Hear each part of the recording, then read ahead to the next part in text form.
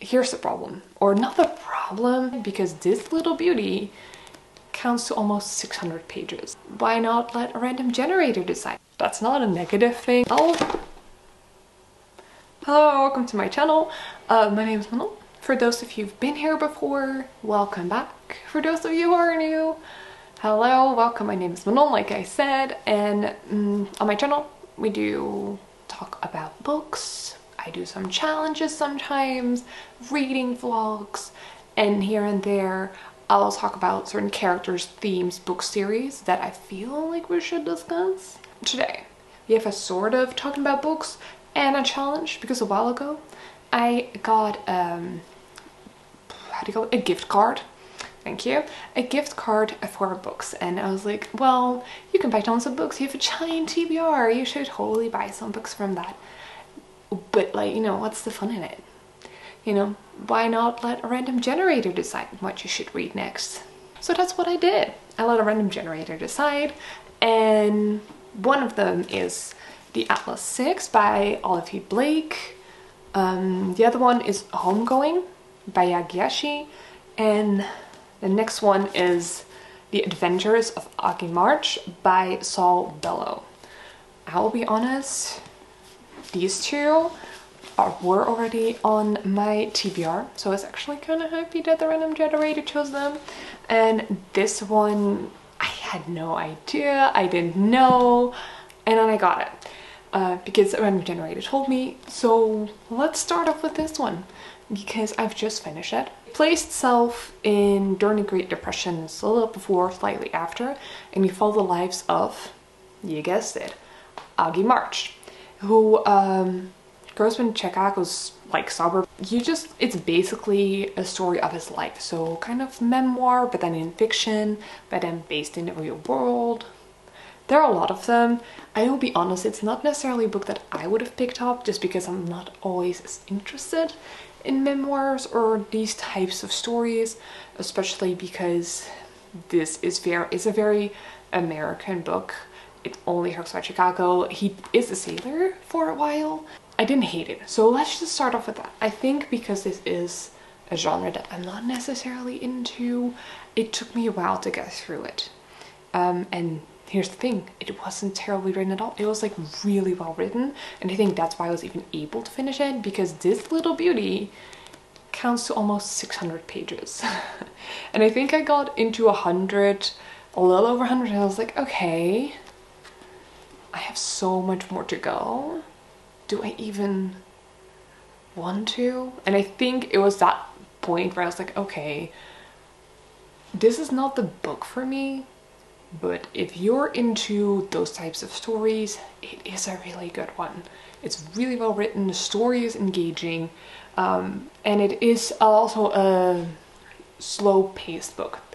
I think the main theme of the book is just kind of find your destiny or the thing that you want to do in life, because what you notice a lot is that he has a lot of people around them where they're just like, I want to like make an empire, or I want to start a business, or I want to be really good at this one subject, or I want to really make something of myself. And he's very much like, well, I just want to like get by, do my thing, learn, you know. And he's very smart and very interested, and he is also written down as very attractive and very charming as well. So a lot of people try to help him, so like, you can really make something of yourself, you have all the elements. And he's kind of like, I just don't really know what I love, I don't know what I want, I'm just gonna do whatever comes on my path. If I come across something, great. If I don't, I don't. Would I have picked up this book without a random generator? Probably not. I think for me this wasn't the best read. Like I said, that's all really much taste, because outside of that, it was really well written, really well done. And I will definitely be looking at other work from Saul Bellow, probably smaller works, just see what he has done, because like I said, I really did enjoy his writing style and the stories that he told. Then I'll talk about Homegoing by Yaa Gyasi. I finished it a while ago. I also made a reading vlog about it when I did like 12-hour readathon. So I also didn't talk a little bit more in depth about this. The story itself follows two sisters. Nicole goes up here when the was like when we're talking about colonialism and slave trade, where one marries with a slave trader and the other one is sold into slavery and gets shipped off to the US. So I initially thought like you just follow their story and that's it, and how their lives very diverge. But that's not really the case, because theirs are actually very short. And then you follow their children and the children of the children and up until present day. So you kind of follow the differences that it brings in their generations and how much of an effect that has in like something that was decided 200 years ago.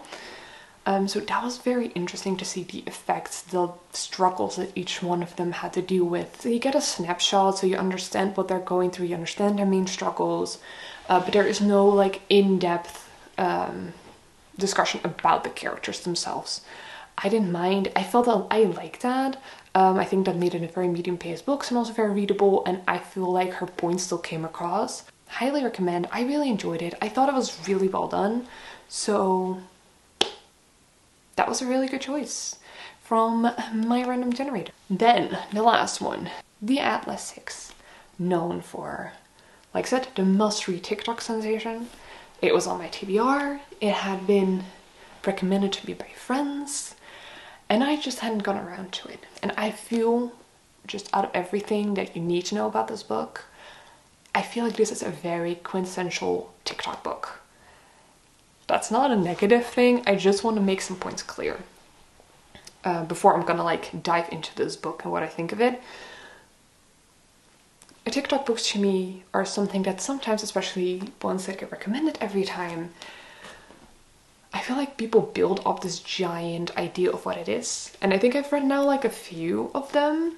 For example, I also read The Love Hypothesis recently.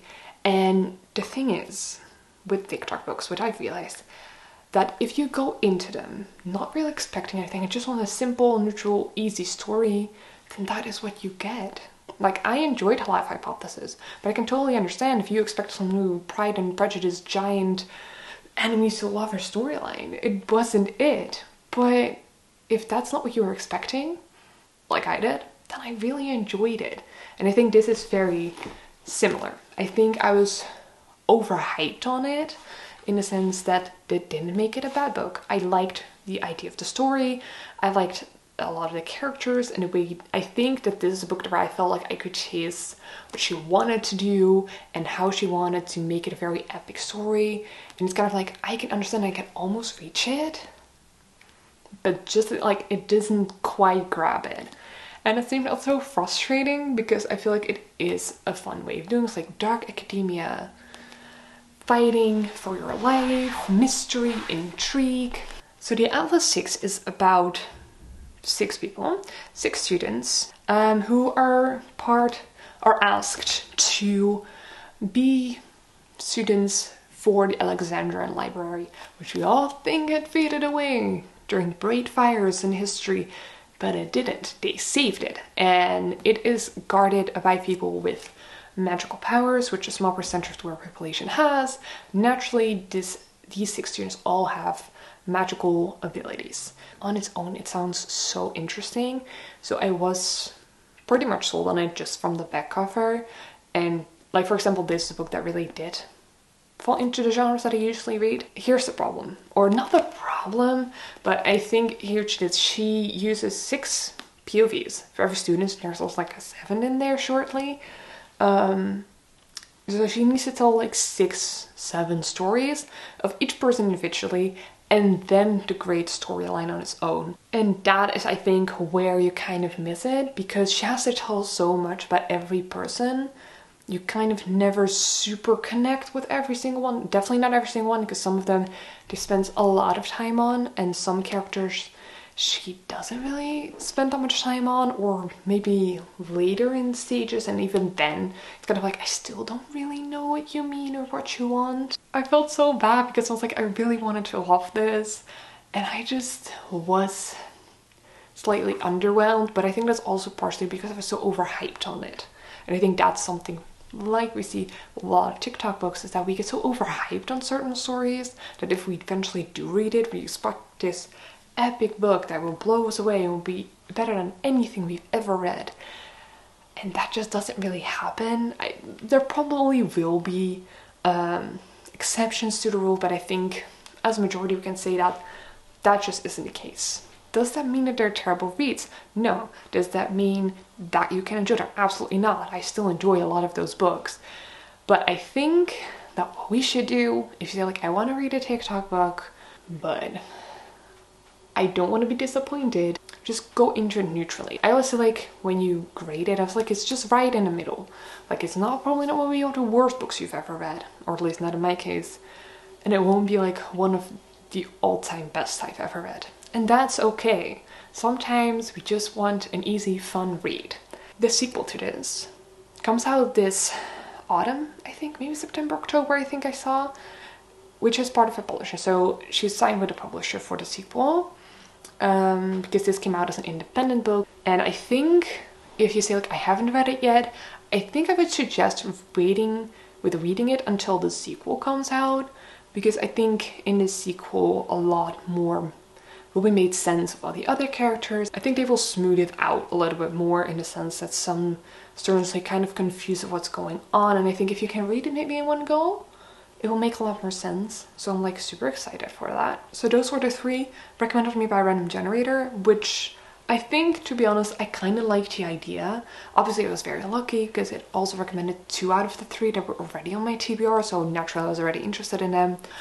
So if you are looking for like, I want to try a new genre, or I just don't know what to do or what to read, it is definitely an idea and a fun thing to do. We're going back to regular scheduling of all the books that I still want to read, which is like, mine are like, I don't know, 500,000 maybe. So we're gonna be booked and busy. Booked and busy. Anyways, besides the terrible jokes, I hope you guys have a good week. This is the end of the video. I hope you enjoyed it. Like I said at the beginning, if you want to see more of the shenanigans going on, hit the subscribe button, like and comment. I'd love to get in touch with you guys. And up until then, up until next week, happy reading!